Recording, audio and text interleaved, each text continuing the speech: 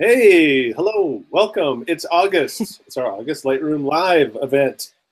August, the season of weddings. I guess not really, but maybe it starts back up in the fall, doesn't it? So at least it does around here. So our topic this month, wedding workflows, and we're super excited to have a fellow photo focus contributor, author, all around amazing photographer, Lisa Robinson. Lisa, how are you? Hey there, I'm great. How are you guys? Good. Thanks for joining us. Excellent. Thanks for having me. And Levi, back from his Western tour Yes. of the eclipse at the ranch. Yes, I got to shoot the eclipse in the Tetons. It was incredible. I mean, so my little brother was in Salt Lake. He happened to be working that day, but he said, "Well, I mean, it's 96% here. Why would I travel?" Right. It is nothing like 99.9% is not the same as 100%. It was really incredible. Yeah. It was kind of like a full moon, but it was absolutely nothing like a full moon. Yeah. Did you see stars come out? The stars were out. The birds were going crazy. It was like, so the sky goes dark, and then it was 11:30, so the sun was quite high, and down to about this high on the horizon, it's dark sky. And then at the horizon, all the way around, it looks like sunrise, and it's this really warm light. And overhead, the moon is, or the sun and moon are this really blue light, and it was like a 360-degree sunrise. Wow. And it was just incredible. I mean, the quality of light was remarkable. It was really sharp shadows like you have during a bright full moon, but not that deep contrast because there was plenty of light coming in from the horizons. It was really, really incredible. And it was dark, and you look up and the sky, and it was amazing. Did anyone scream or cry? Because I heard that happen. So. I was with two other guys. We hugged each other. We didn't even hug each other, but in Teton Valley, I mean, there were thousands and thousands of people who came up here to view it, and all around us, we were up on this ridge in the mountain a ways, but all around us, we could hear people just suddenly erupt cheering and screaming and shouting and clapping. Yeah. It was pretty cool. Yeah, that was pretty neat. So yes, I'm back from that and spent a week in Montana, and decided to pull out the adventure hat for today while I'm at it. But awesome. Yeah. So Lisa, where are you in the world? I am in the gorgeous town of Silverthorne, Colorado right now, which is one of my favorite places. Absolutely. Out here doing a bunch of weddings because it is definitely higher in the mountains right now. It's gorgeous weather. Leaves are just about to turn. It's perfect. Oh, great. How's the air quality for you? I got home last night and I can smell thick atmosphere with forest fires out here. How's it for you? Oh, it's great. It's awesome. Yeah. Right on. You know. Cool. I'm going to be in Colorado Springs in a few weeks. There is. Right on. Well, Rob, I'll have to send my dad your way, and you guys. Yeah, that's right. Back to doing that same thing. I've got a shoot down there in mid-September. So. Oh, do you? Well, I do. Well, yeah. If you need a place to stay or something, I'll volunteer at my parents' house. Oh, that's right. I forgot about that. Cool. All right. So let's talk wedding workflows, which is why we're all here. So before we do have a couple giveaways from Perfectly Clear to give away to viewers at the end of our hour. The way you get entered in that is to go over to the YouTube live streaming page. If you're on the Photo Focus page, watching the embed, just click on over to YouTube. There's a little comment pop out on the side there. Just throw in a comment, throw in a question. Love the questions. We've got lots of questions we can handle on anything related to weddings. Certainly Lightroom related, but there's a lot more. As Lisa said just minutes ago, there's a lot more to weddings than just Lightroom. That's true. If only I could just stay in Lightroom for the rest of my life, that would be great. Yeah. Equivalent to only having cover stayed in the dark room. But such is not the case. There's real life outside of whatever in processing photos. Well, with So- Lightroom Mobile, you could now shoot RAW on your phone and stay in Lightroom and use your phone to photograph the wedding. So you can just stay in Lightroom. Beautiful. Problem Started on solved. the phone thing. Problem solved. So Lisa, just to give people an idea, how many weddings are you kind of doing these days? Usually 3 years I've shot between 30 and 35 weddings a year, which is a little crazy. That's a lot of weekends. Yeah. I would like to keep it. I feel like my comfort zone's more in the 25 range, give or take a few. That allows for a little bit more space. So that's my sweet spot of where I want to be with that. But hard to say no. You know, you get these weddings and people are wonderful and the locations are amazing and you're like, well, oh, yeah, okay, whatever. It'll be fine. It'll be fine. So when you're really bogged down like that, you kind of come up with ways that make your life a lot easier because you don't have time in your workflow. Yeah, and Rob, I talked Lisa into letting me shoot a wedding with her one time, which was it was a really blast. enjoyable. Yeah, it was really fun. And she did. She had things just ironed out to run so smoothly, and she knew where everything was going. She knew what kind of pictures she wanted made, and she knew how to handle having 2 second shooters on site. Okay, so you were like the third shooter? I was like the third shooter. I was like the please let me come along and see how to yeah. Cool. I like when those people come along. I think it's fun. Yeah, that would be fun. I'm too nervous. I mean, I've gone to weddings as guests, and I've not been one of those people like holding up an iPad or anything like that. But you know, but it just kind of scares me. I had to grab right before the bride's coming down the aisle. They got up with their iPad, stood in the middle of the aisle right in front of me, and were trying to film or take pictures, I don't know what, but I ran up and I was like, you need to sit down now.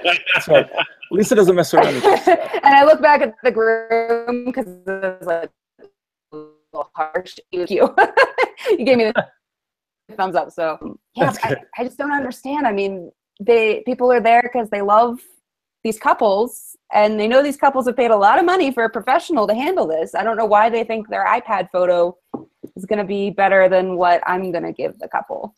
Yeah. I don't know. People, I guess they're not really being rational in those moments. Well, and so here's a workflow question about that, Lisa. Have you attended weddings or suggested for your couples the check basket at the door? You know, check your iPhone here, that kind of thing. Have you done that kind of thing? You can try. Lots of people don't comply.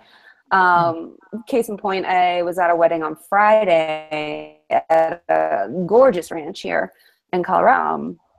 The minister even, before everything started, he's like, please put your phones away, put them on an airplane, don't have them out. Couple really wants you to be present with them in this moment. Well, that didn't help all the people that arrived late because there's a traffic jam on the highway. So there were about 20 to 30 people who missed the message. Those were, of course, the people who had their iPads out, standing up, we're kind of moving around, trying to get pictures. So you can try, but ultimately it's like you said, people aren't necessarily thinking straight. Yeah. Right. Yeah, it's amazing how people, you go to something like that, that's a pretty important event, and you watch it through your phone because the people are so busy, filming, recording, whatever. Yeah, and there's like, they're putting this thing in front of them and the family member or friend or whoever that they're there to experience this with. I had the experience of, I got to go to my first concert the other day with Lisa and her husband and with Rich. Oh. Yes.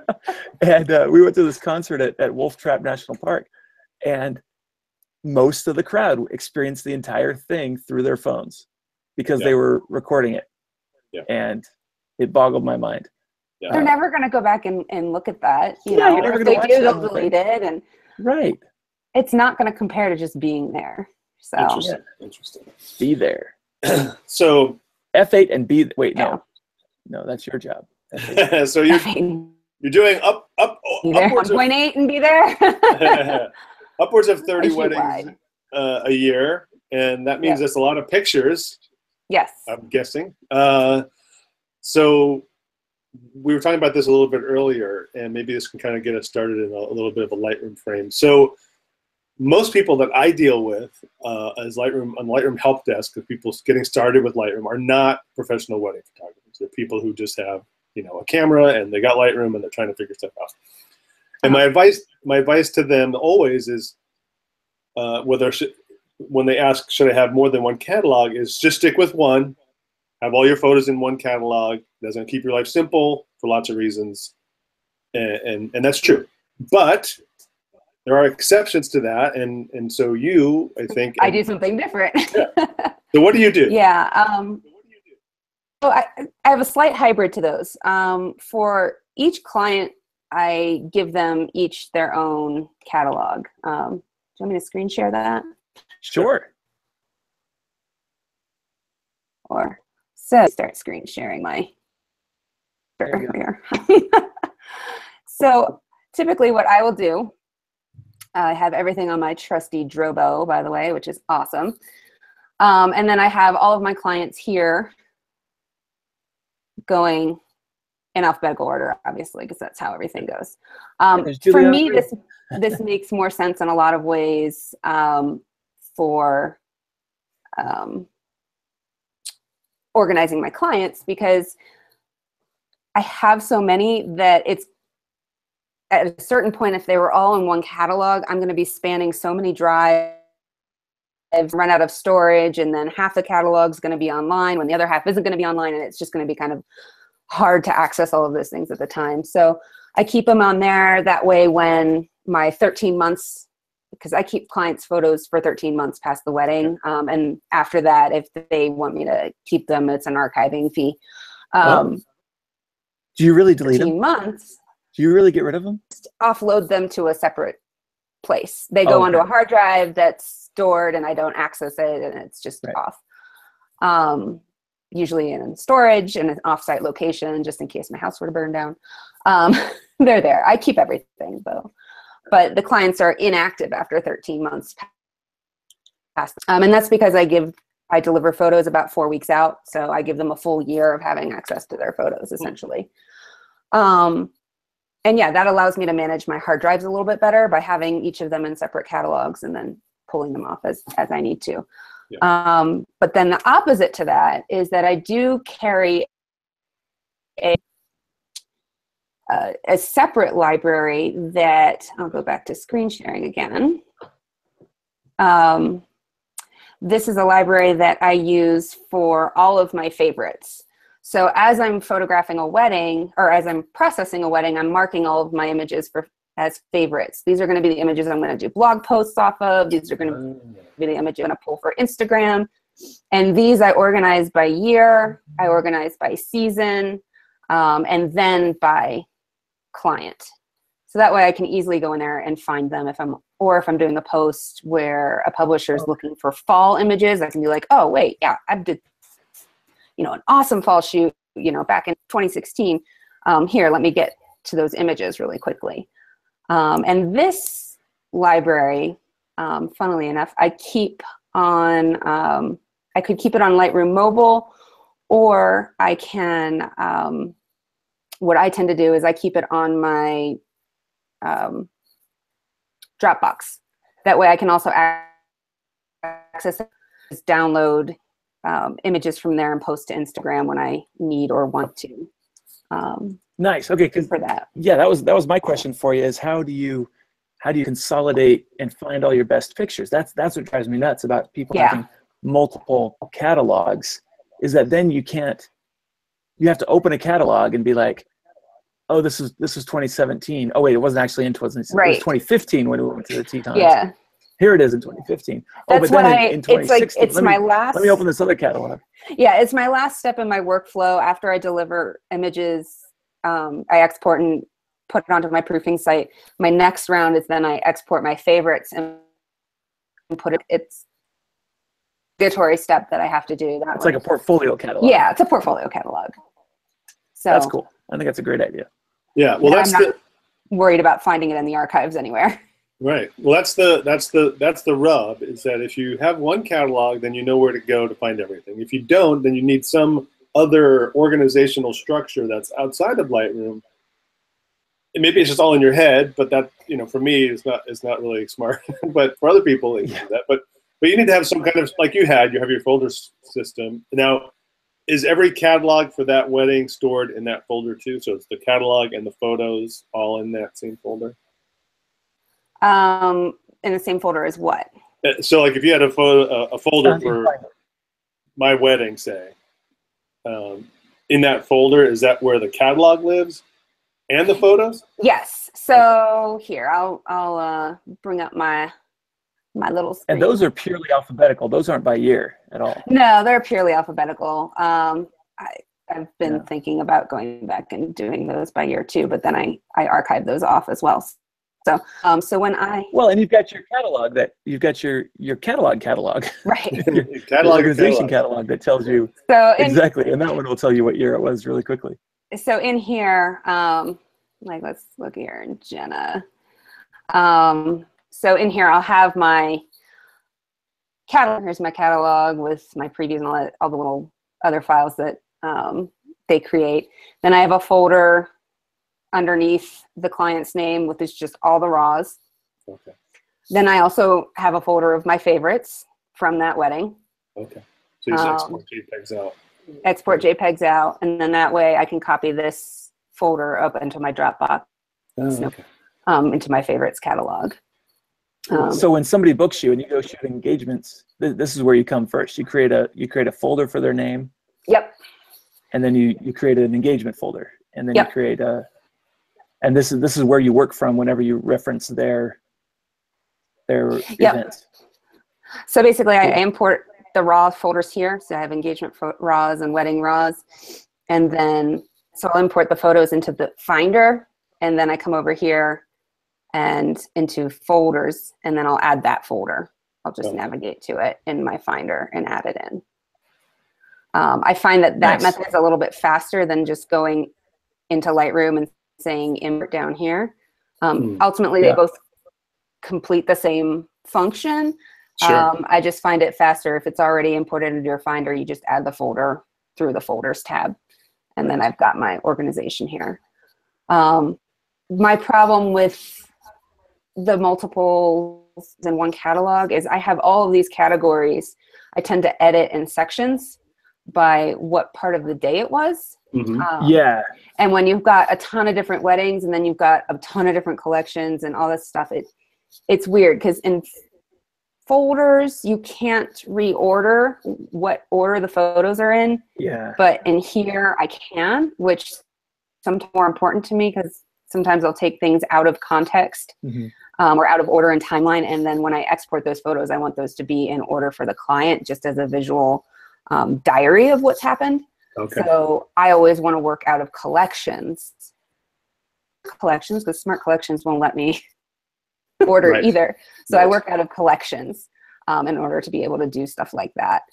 Like here, trying to put all the stuff of the reception into one area for them. That's a great idea.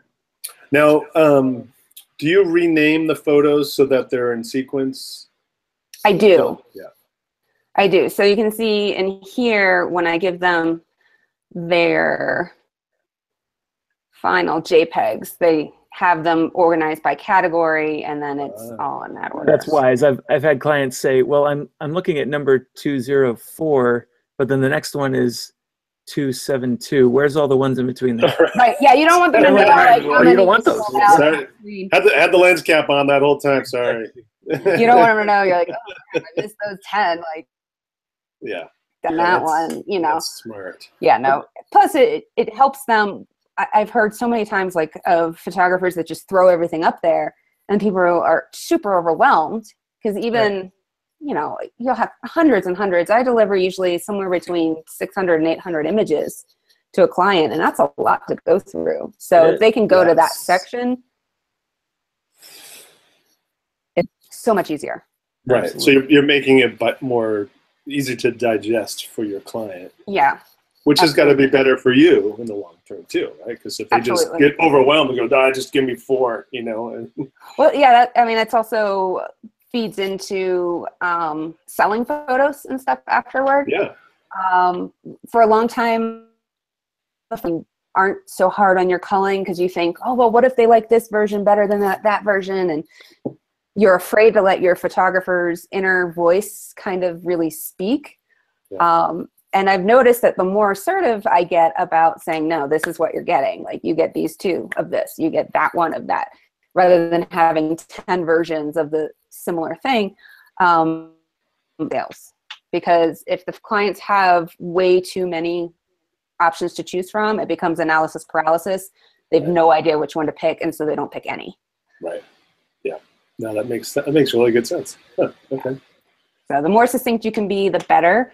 I wrote an article for Photo Focus a while back called what did I 5 tips for improving your culling skills.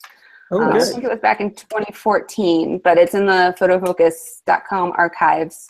And it's a great article to kind of reinforce that theory that, you know, how to cull down easier, how to make it faster.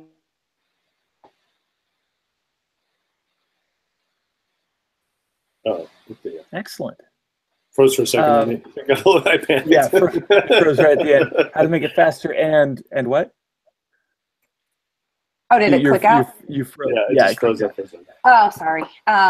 Just how to make it faster and easier process of calling, because sometimes people, just like clients, we get into analysis paralysis, can do that as well because we're so close to our work. Yes. Right. So there are some tips in there for how to be a little more impartial when going through and culling and making that process a lot faster. So, Lisa, do you? Go ahead, Levi. Yep. Oh, okay. Do you ever convert to DNG? I don't. In Lightroom? Nope, I don't. Okay. Well, I would say, you know, it seems like efficiency, speed is kind of a primary factor for you. So converting to DNG seems like might be something that would slow things down. But you could do it on the archive end if that. You'd have to leave them sense. cooking. Yeah, you'd have to let them cook for a while. Yeah, it's kind of like the whole smart preview thing. It takes a little while. And yeah, I mean, so if I were to smart previews have their place, but yeah, I mean, if it was an issue for you, and it's like one of these things you got to weigh out, but if so, one of the benefits of DNG is that it's usually maybe 10 to 15% or more smaller in file size. So at the end of 13 months, if you took a wedding right inside of Lightroom, you could select all those photos, all the raw photos anyway, and under the library menu is convert to DNG. And just let it run, you know, whenever. It won't take that long. And then you'll have a much smaller footprint when you archive that over. So true. If that matters, I don't know. When I archive over, I don't archive any of my rejected photos. So that right there takes my libraries down from being however many gigs I shot there, and 64 to 100 some gigs. Takes it down to like 8 after I cull out everything. So that's a big help on the whole storage thing as well, and just so much less to deal with. You probably talked about this. Oh, go ahead, Rob. No, go ahead. No, I got questions. You got questions. Go. Well, you probably talked about this in your article on Photo Focus, 5 ways to speed up your culling. But are you just doing? You're not rating all your pictures 1 through 5, or are you? I mean, when you show up and you go through your pictures the first time, you just hit 1 star. Like I kind of like this one. I like this one. I like this one. I'm rejecting. You destroy get it out of there. First. Screw. You're like crap, get it out. crap. Because I go through on that first pass and I give myself a second to look at it. Your instincts are right. If you're like, I don't know, I can make something. No, don't. So in that split second, you're checking focus, exposure, expression. Mostly, I am going on exposure and focus and general composition. Okay. I don't do the expression fine tuning until my second round. Okay. So you'll have 4 of the same picture that haven't because been the first round should be lightening the obvious going from there. edited. Gotcha. And the only time I use the rating system is when I'm rating my favorites that I want to use for social media and things that are going to go into my favorites folder. So Otherwise, I leave them unrated. X So just unrated and flags. Do you use flags? The I don't use flags. So No. that it's just whatever's left is what they You just delete. You just go hard delete. What do you Delete. I reject. I reject. I reject. I'll move those into a rejected folder to keep them separate in case I need to go back to them before I delete them. But no, I just move them into that rejected folder, and then I'm left with my, you know, probably around 800. And then as I'm editing through, I'm just checking for expressions, like you were saying there, Levi. And sometimes as I'm going through editing, I'll find one that I missed. And I'm like, yeah, okay, get that one out. I don't know how that made that through. But, okay, and so then after you've looked at the expressions and you've decided this is the keeper, do the other 3 get rejected? Depends on how many. If it's 3, yes, I would maybe move that down to only having 1 or 2. I don't like having more than 3 of a similar scene. Right. Because that gets back to that analysis paralysis thing. And then it's when you're. So your finished catalog has no stars, no flags, no colors. Rejected flags. Oh, you use rejected flags. Those don't count. Those have been moved. Those okay, are out. Okay, right. Those So are those don't count. The stars I use for my 5-star images, I put for my my favorites catalog. So I know those are those. Those are going to be my blogs and my things. And then I use colors for... And you're just doing that because it's a smart collection. Is that right? It's not a smart You're collection. pressing 5, and then that automatically goes into just your sort by smart collection. stars and then grab and then export. Yeah. And then I use colors when I'm shooting with a second shooter. I color code which ones are mine and which ones are my second shooters, just so I can easily go through and either find that for them, because I do let my second shooters use photos for them. I mean, I got started by letting me use images for portfolio. So, and you're probably not using those for portfolio. No. Yeah. I mean, like second shooter images will make it onto a blog post and things like that, but they're typically not going to make it onto a portfolio. Or your portfolio Instagram piece or an Instagram. Right, yeah. I have some amazing second shooters that do some awesome stuff, and I'll certainly use it if it's good. That's the whole point of hiring somebody. Yeah. Yes. So why hire somebody if you're just never going to use any of their stuff? Yeah. You know, I like it. You suck, but I like it. So I'm going to keep having you come back. That's something that really stood out to me about you, Lisa, is that you hire very talented people. You don't hire people looking for experience necessarily. You're hiring skilled photographers as your second shooter. Yeah, I advertise to my clients that my second shooters are all primary photographers in their own right. Paying for somebody to learn. Right. So if somebody wants to learn, they can talk to me about coming along as a third shooter or just coming along hauling bags and experience and stuff like that. And I tell them, look, here's what I want you to do. Here's what I want you to focus on. If you get something, great. If you don't, it's no sweat. Wanting to learn as bonus. And often, maybe there's like a dozen pictures that they get that I'll throw in there. But they're by no means counted on for anything. And they're also not a charge to the client. So. Can I ask you? I third shoot your wedding. I like that. Yeah, I'll be the 4th, and I'm just gonna hang out with my phone. And we'll talk into our cuffs. At least it's on. I thought about getting videos. Honestly, I have. It would be really helpful. Yes. All right, so I have an import question. We were talking about this a little before we went on air about how you import, and maybe talk a little bit about just your process and reason for that, and then when you do bring it into Lightroom, like any settings or things that you do to speed things up. Really, my import process is very simple. I go straight through the Finder of my iMac or laptop or whatever it is. I create a folder on my Drobo. with the client's names, and then I put a folder for their raws, throw them in there.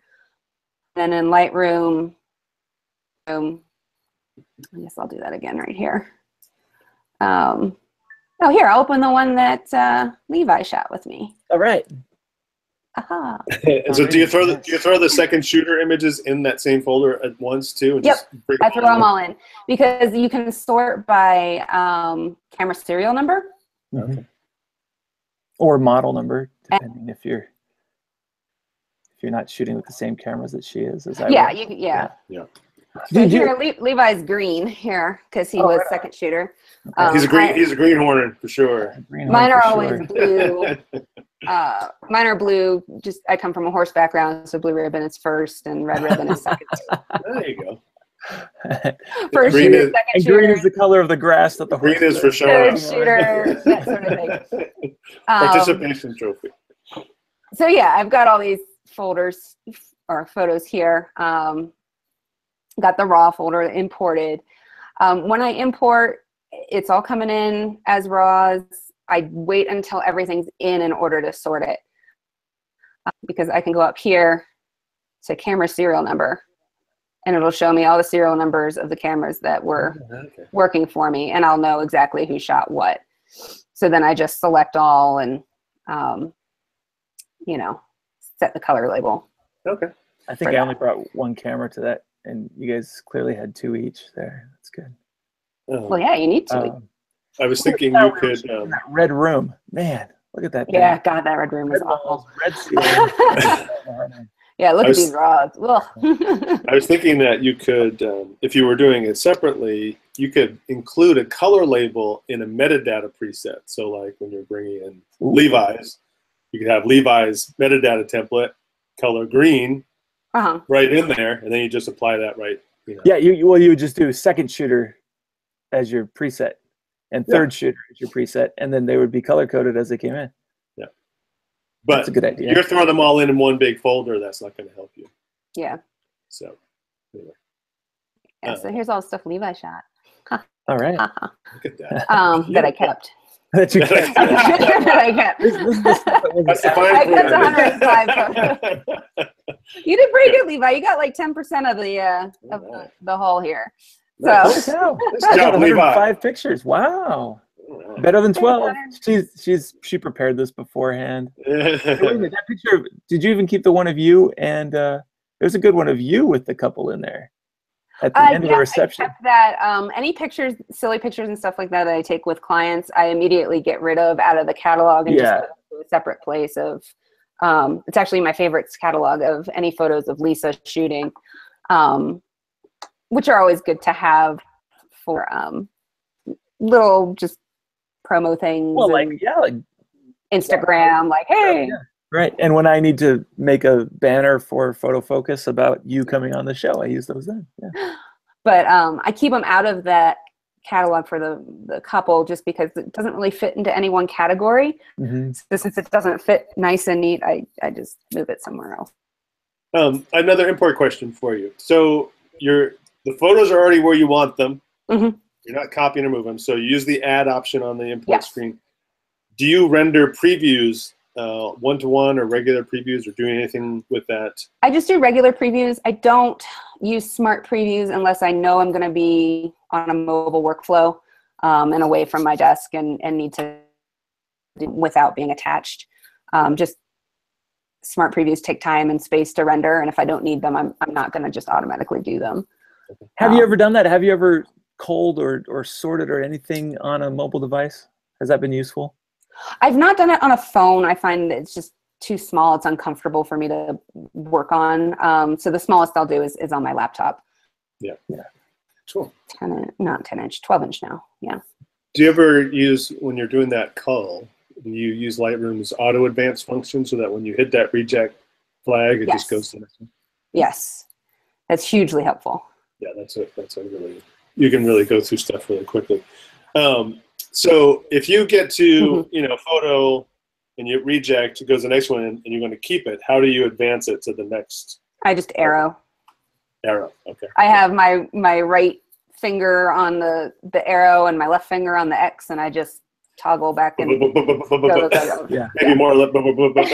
Yeah. It's almost like a little musical rhythm thing there. Yeah. Yeah. Notice that, or note that before I do my cull, I do the separating into those categories. Yeah. So I'm not culling everything all at once. I'm culling all of the pre-wedding stuff. Then I'm culling all of the ceremony. Then I'm culling all of, you know, the formal photos. Okay. That must I just find mentally it gives me a bit of, and also helps me seeing things in context. Because again, if I shoot things out of order in the day, they could be all over the place on the actual file numbering. Yeah. So I'll put those things into their respective folders. Oh, it makes total sense. Plus, then I can like be that like, too, all right, because then I've got an hour. I'm going to do, and you chunk out whatever your time is. Yeah, you don't have to sit down and do a wedding. You sit down and separate your wedding, and then you cull the ceremony, and you do these little pieces, and you could achieve little things. And I find I work better in smaller bursts. So if I can say I'm going to get all the pre-wedding stuff done this morning, and then I can move on to another task, billing or client meetings or what have you. That I find makes me stay more sane rather than trying to do it all in one sitting in one day, and putting it through. So you said time. That reminds me. So we're about halfway through-ish, and so anyone who'd like to be entered in the Perfectly Clear preset plugin, giveaway, make sure you enter a comment or a question. We love some questions about wedding photography in general, Lightroom specifically, how they intermingle, any of that stuff, and just do that on the YouTube live page, right? And you can get there through the photo focus link, or maybe you're watching it already. Because some people are, because Martin and Cecil, I saw. Yeah, and Sharon just popped in. Great information. Hi, Rob, Lisa, and Levi. Hi, Sharon. Hi.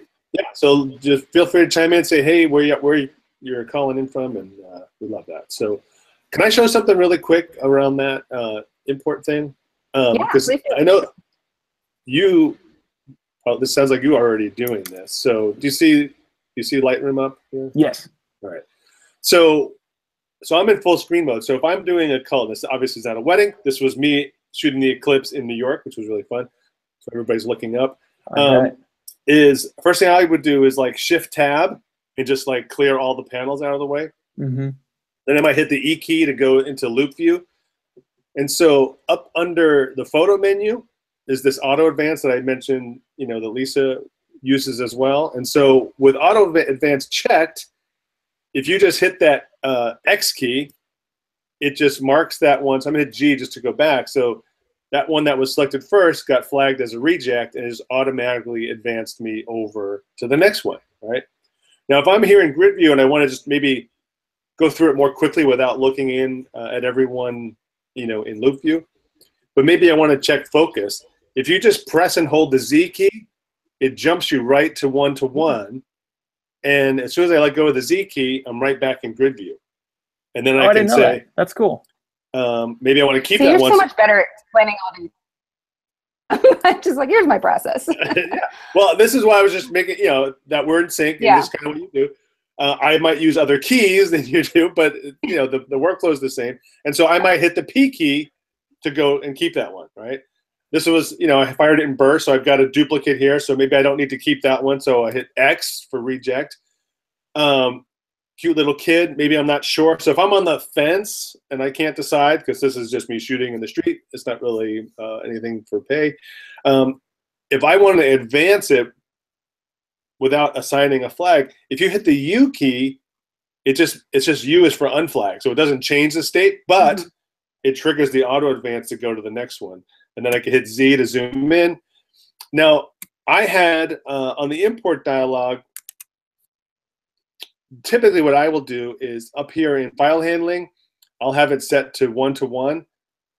It makes the process take a little longer in the beginning, but when I'm going through that, okay, all right, if you had 900 images in your wedding, it would take longer. But when I hit Z, when it's done, if I hit Z, I just zoom right in. There's no loading, there's no delay, right? And so, and then you have those set to discard the one-to-one previews after how long? Well, So I think I have mine set for 30 days, but what I end up doing, because I'm so hard on my Lightroom, because I'm always testing it and breaking it to troubleshoot for people, is I end up just taking my preview cache, the LR data file, and I just delete it like at least once a year, and then just re-render all my previews over from scratch. That you're working on. Yeah. Like the active pictures get re-rendered. Yeah. So I don't idea. really worry about keeping them, because I just do that, you know, at some point, I'll do that. So, yeah, and so that's just the one-to-one preview. Yeah, and that way. Yeah, Lisa, I was curious. I noticed you had your previews stored in your folder with your catalogs and things. Is that purposeful? Like, it's just where Lightroom, or it's just where they are. Yeah, it's just where Lightroom did it, so I just kept it there. Yeah. Easy to find. It's all in the same spot. I'm not in multiple places tracking something down. The previews do corrupt, and I'm trying to figure out where that file is, and in order to redo it, it's fine. It's right where Lightroom just automatically puts it. Excellent.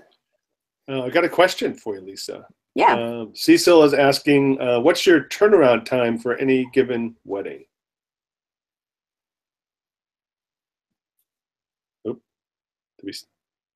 She's really pondering. But in times like August and September and October and November, that doesn't always happen.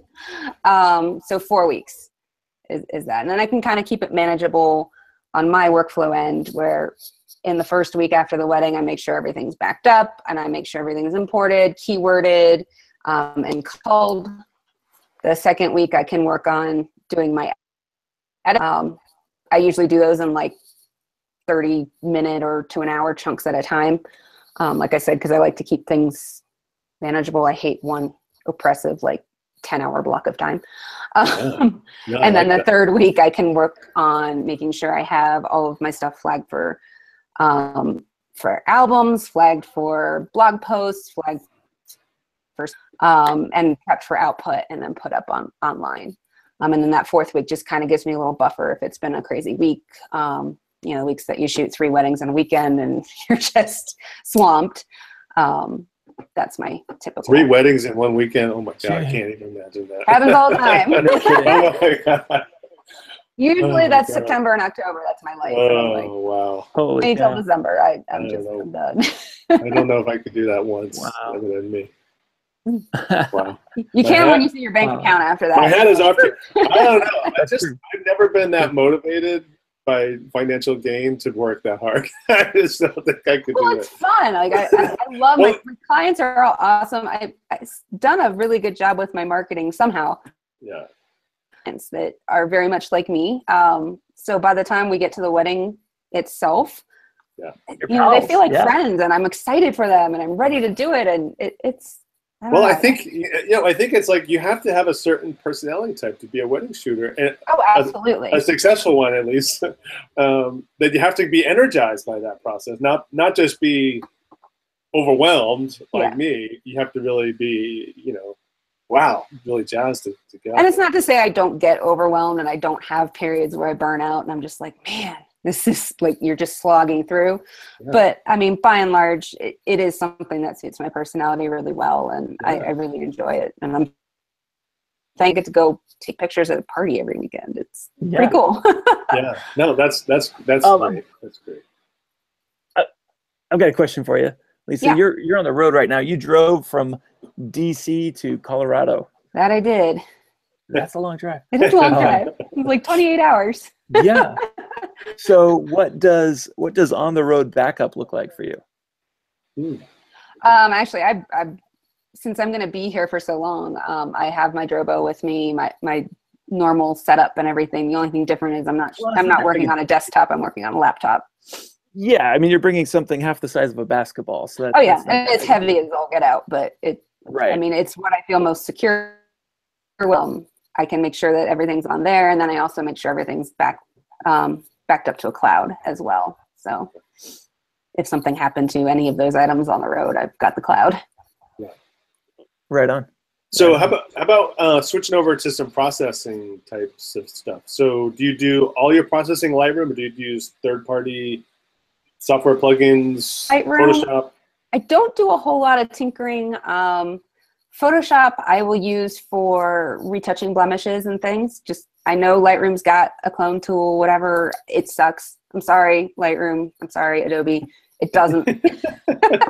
It sucks. It's for sensor spots. That's what it's. It works for like really obvious things. It's not just like smack in the middle of the cheek.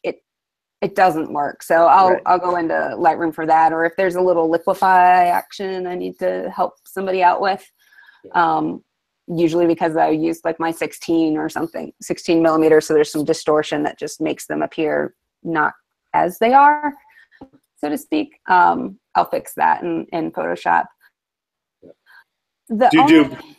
Sorry, go ahead. What, are you going to ask if I do plugins? Black and white. I was going to ask about I saw you had some black and white. Oh yeah, I love black and white, especially coming from an analog background. Black and white is my core. I'm kind of upset because Nik software was bought by Google, and Google's kind of they're just not developing it anymore. And their Silver Effects Pro is such a beautiful program to work on and does a really, really good job rendering black and white tones and my favorite Ilford, profile photos. Have you tried MacFun's tonality, Lisa? I have not. I'm kind of in this weird limbo of going, okay, I know I need to find something new, but I just love it so much. I'm in a period of mourning, yes, for real. That's allowed. And such is the nature. Especially now that they've like announced, like they've made it official that they're not supporting it anymore. It's really sad. MacFun is starting to make Windows versions, so they're serious. That's right. That's right. Well, and interestingly, so the guy, our friend Kevin LaRue, who works at MacFun in the U.S., used to run Nik software in the U.S. as well. All right. Yeah, they've got a few. They've got a few Nik people on the MacFun. Yeah. I've earmarked that as, and I think I'm going to look into it at the end of this season and play around with that stuff. I don't like to switch software in the middle of busy season. Right. Again, because that just slows down your workflow. Pro tip: don't switch. In fact, Cecil and Thomas were just discussing in the chat about how, like, Cecil says, "Whoa, 4 weeks and no complaints."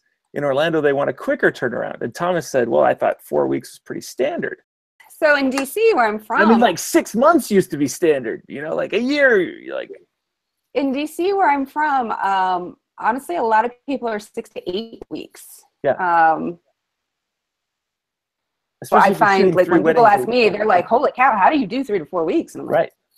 That's what I was thinking. How do you do any longer? Like, it doesn't make sense to me. Maybe some people are afraid it's not the marriage isn't going to last, so they want to get a picture.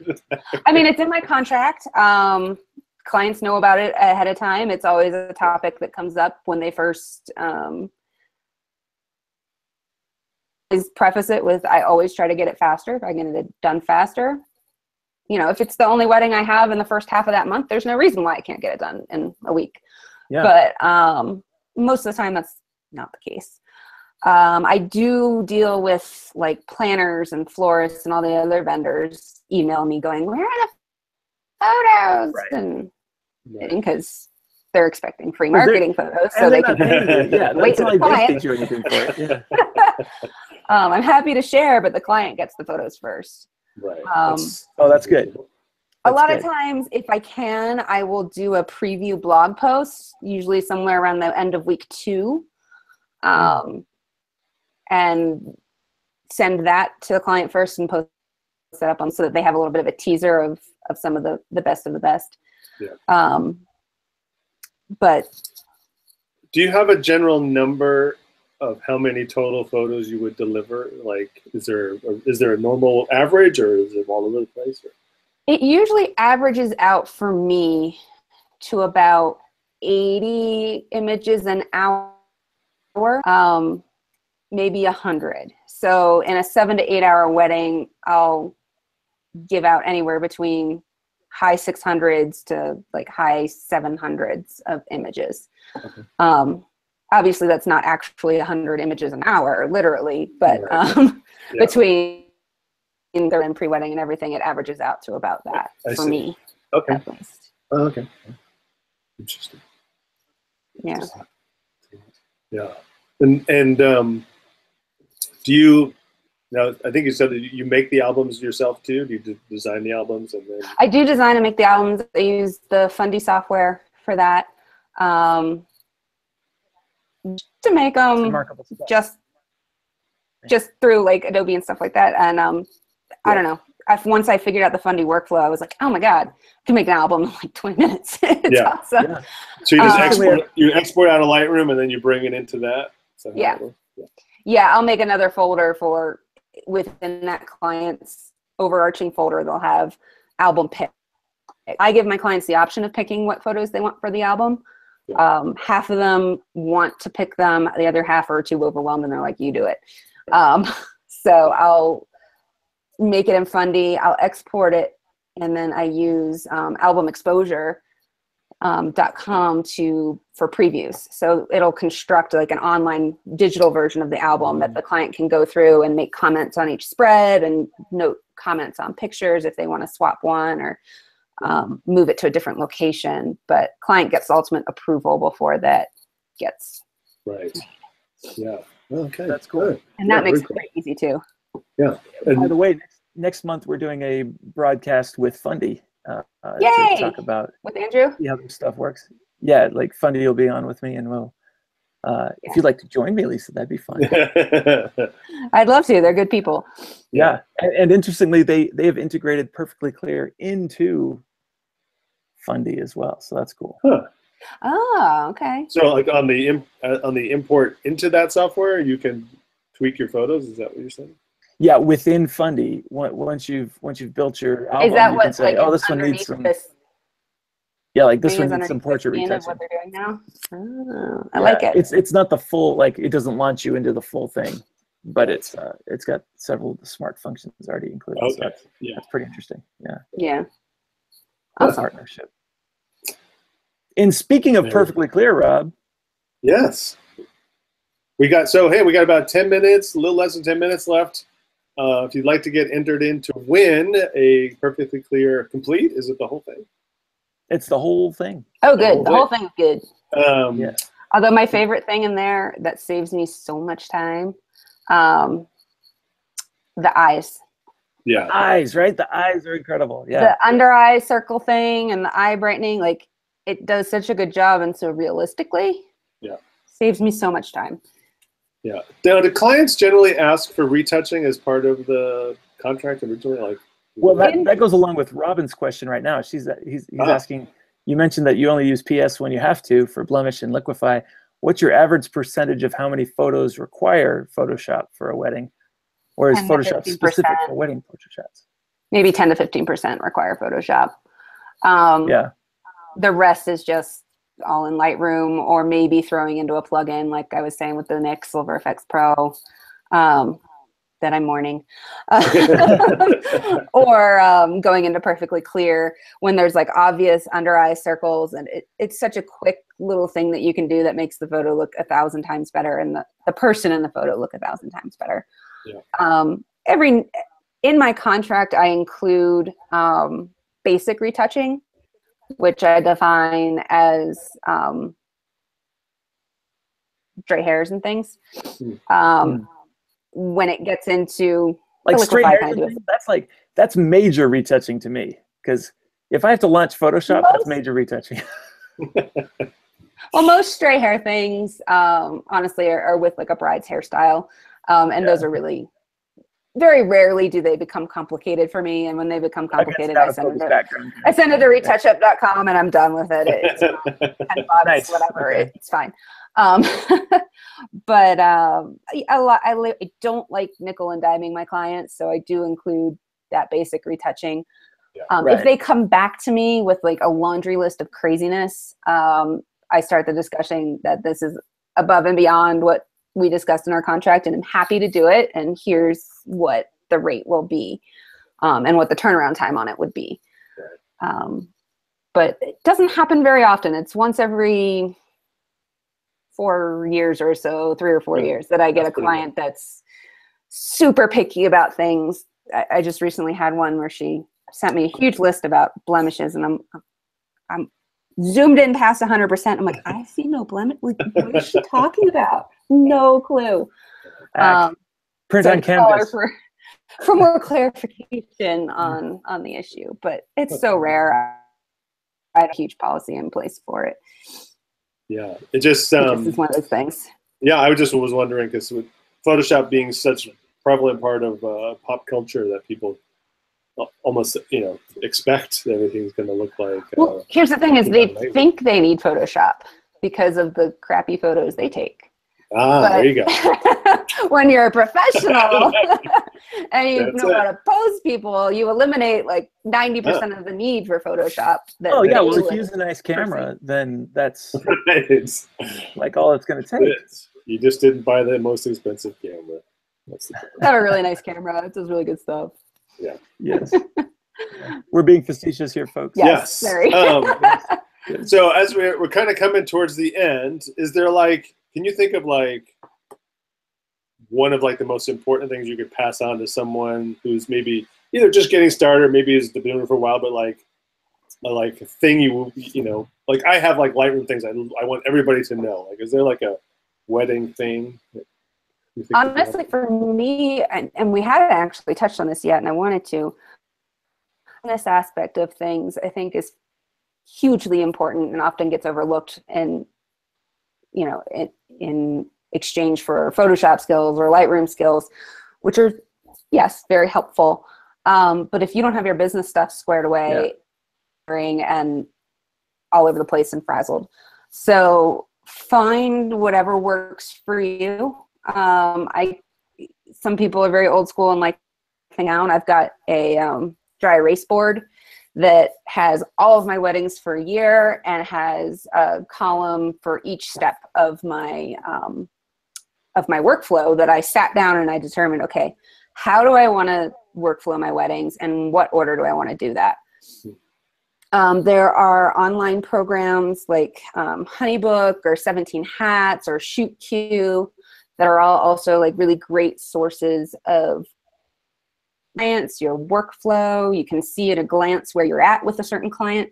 When you're managing 30 plus clients a year, everybody's at a different spot with different things. So it can get really overwhelming to kind of keep track of that stuff and to know, okay, this is here. This is my 100% priority today. I got it. I have to do that. I have a Shoot Q account that I'm kind of playing around with right now, seeing if it's a good solution for me. They all have their bonuses and their week round, and see which one customizes right for you and how you want to do your workflow, because it's a very personal thing, I think. There's not really a one solution, I think, like Lightroom that pretty much fits everybody when it comes to business workflow. But by all means, find a workflow, stick to it. Whatever system works for you is a big deal. Yeah, no, that's awesome. And that's something that's always impressed me about Lisa, is her organization and the business side of things. That just, you run like a business. And a lot of times I feel like I run like a carnival. Run a carnival. compared to Lisa, I'm like the guy spinning plates, and let's just hope you're not that guy. You're not that plate over there. Like Lisa has. But you remember every name of every face you've ever met, which is no small thing. I can't do that. I think of that. Yeah, no, that's which is why I write everything down. Like in my intake meetings, I've got down parents' names and they mentioned Aunt so and so is coming from Finland. That way, when I have my final meeting with them, I'm like, oh, is your aunt still coming from Finland? And they're like, oh my gosh, she's amazing. She remembers everything. That's good. I don't. It's all incidentally. I share my office with a company called Design a Glow, and they make tools. They're great. Specifically for photographers to help with the business side of things. And they like the whiteboard. I mean, they have you can buy their whiteboard that's got the columns on it. And you buy their planner that's got the scheduling and helps you keep on top of all the workflow things. And so there's tools out there to help. There are a lot of tools. Especially in wedding photography. There's a lot of tools. Yeah.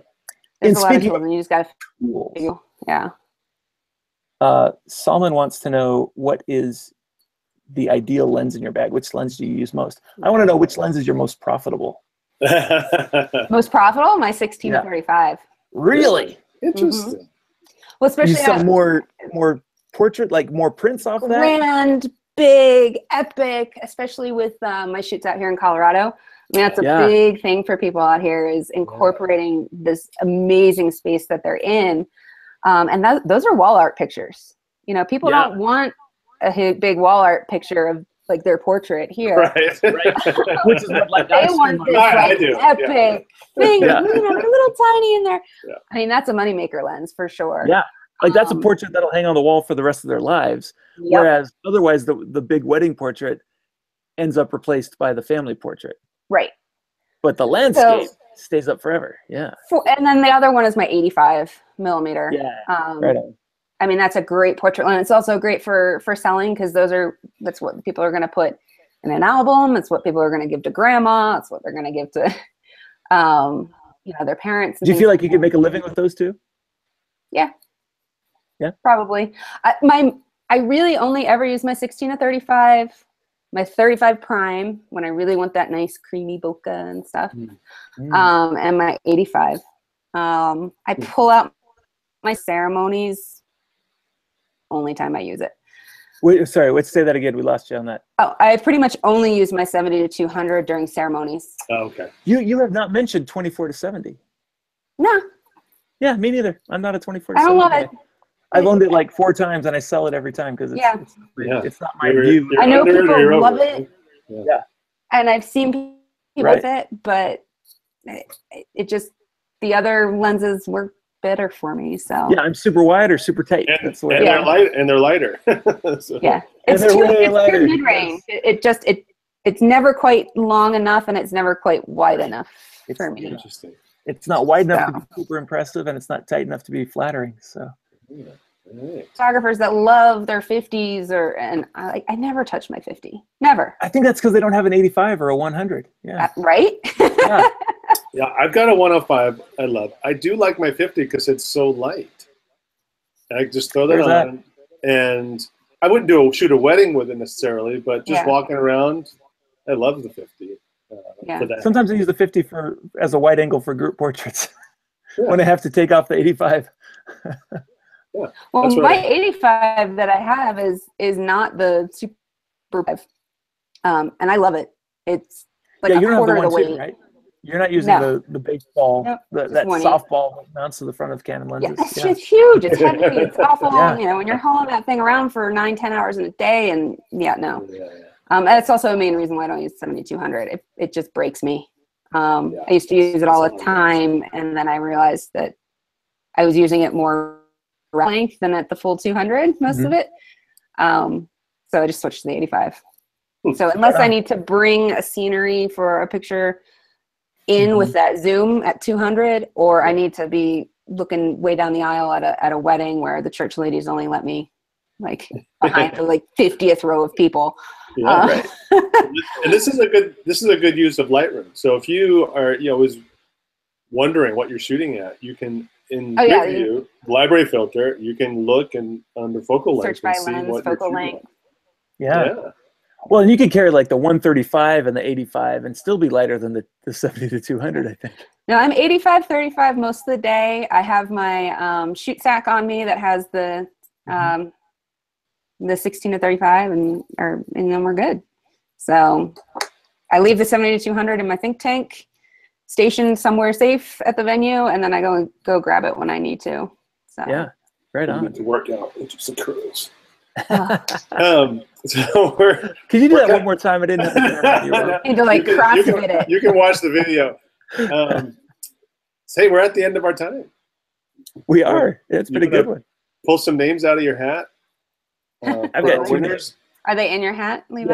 Yes. Always. They're in my hat. In that hat. I've got Robin Fong and Salman Shah as our winners. All right. So awesome. As the winners of the Perfect Clear plugin, there's 2 things you have to do. First is chime back in the live chat to let us know you're still listening, because you have to be still here to claim your prize. You didn't say that earlier. That's right. Oh, Sharon's still here. Sharon says, "Thank you. Don't shine out yet. Don't shine out yet, Sharon. Yeah. Don't sign out yet, Sharon. Because the other guys are in. You're still in the running. So Robin and who? Robin and Salman. Oh, there's Robin. Robin's here. All right. So Hi, Robin. You won. So the second thing you have to do, like Robin chimed in, so waiting for Salman, so is to email Levi at photofocus.com to let him know that you are the winner, and he will then email you back in 4 weeks. What's your turnaround, Levi? It's yeah, Mister. I'm all over the place with plates. Right. It's my summertime resolution to just get these things done more swiftly. But do give me some time. Don't freak out if it's not there immediately after you email me. So that's Levi at photofocus.com. All right, so Robin's definitely here. Salman, are you here? We have to turn on the countdown clock here. Levi has to reach into his hat for my random name generator for his third alternate. Don't be the third shooter. Good. And while we're waiting for Salman one more time there, Lisa, where can we catch up with you? Where can we see your latest stuff? And where can we... You can follow me on my Instagram, which is at lovesomelisa. Or you can, well, maybe not follow my blog. I'm not as good at blogging. I'm better on putting stuff on the Instagram than blogging, although that, like you said, Levi, I have a resolution for that.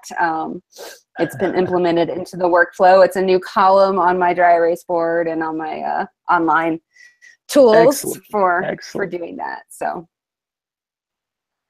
Well, and you can also catch Lisa's excellent history of photography column each Sunday morning on photofocus.com. It's really been intriguing and interesting to read that. You guys ought to check that out. Yeah. She's gone through all kinds of things about the progression of photography, both technically and artistically. It's really cool. I'm going to be using that in my class. So I start teaching a college class tomorrow. Oh, awesome. Oh, nice. Digital photography, and so that'll be one of their assignments is reading those. Oh snap! No pressure. Yeah. I was a double major with photography and art history, so thankfully, as the big nerd that I am, I saved a ton. So I've been poring over those with finding article ideas and kind of delving into sources and things for those articles and remembering all the stuff that I learned back then. It's fun. I think photography is a category of working. I don't know. It's a category that people don't pay a lot of attention to the background, and they just kind of jump right in without really knowing the foundation. And I think there's a lot of cool information to be learned there, and it's worthwhile. It's worthwhile. Like no one would start watercolor without having, studied some the genres and the techniques and the types and everything. But you can absolutely pick up your camera from Costco, start making pictures, ignorant of the culture that you have just dived into. Yeah. Hey, Levi, we need another name. Salman did not show. All right. Well, and it turns out it is Sharon Wingett. Sharon, are you still here? Sharon, are you still in? Please. Yeah, Robin, that's the right. Levi at photofocus.com. You got it. Yes. In Sharon, 4 to 6 weeks. That's right. You gotta do that better than that. For delivery. No, he does. You'll do better if you get a wedding photographed by in Lisa. 4 weeks. Yeah, that's what I'm saying.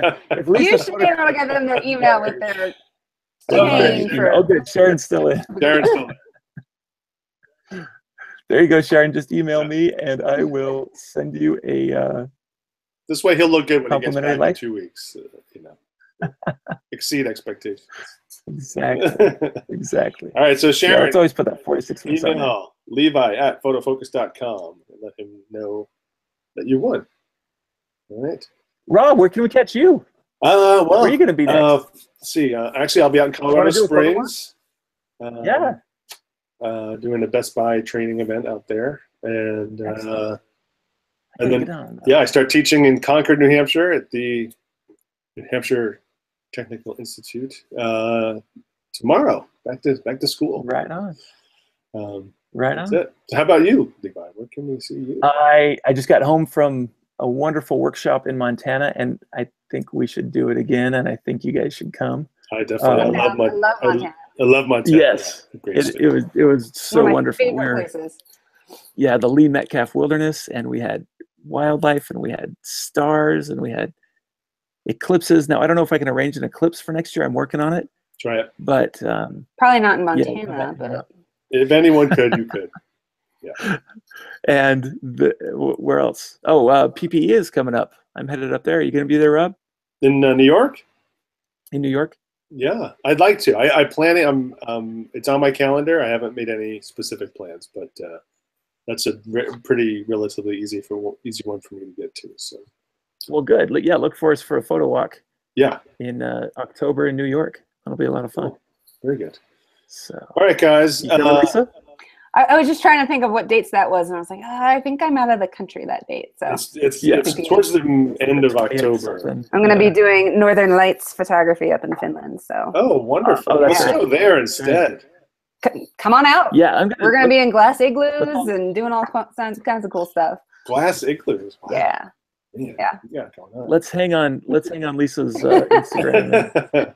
I don't know about internet connection to do one of these things from there or not, but you'll have being up at the Arctic Circle. just look up. Yeah. Don't worry about us.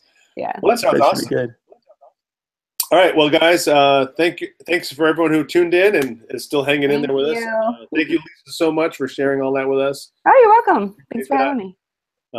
Check out all of Lisa's stuff and Levi's stuff and even some of my stuff on photofocus.com. There's a bunch of stuff up there. And all of these. So now this will immediately join the archive of everything on photofocus, which is amazing. Good deal. All right. So September is around the corner. I guess we'll be back again very soon. Sounds like fall leaves time. Yeah. Yay. Not started here yet, so soon. Oh man, up in Montana there were orange aspens already. It was great. Yeah. Yeah, I've got some orange or aspens just starting to turn yellow out here. Yeah. So. We had icicles one morning. Nice. It was so fun. I'm so looking forward to fall. Higher elevations. All right. Well, it'll be here. Living all right, guys. All right. Take good care. Good luck, Lisa. Thank you. All right. Good to see you guys.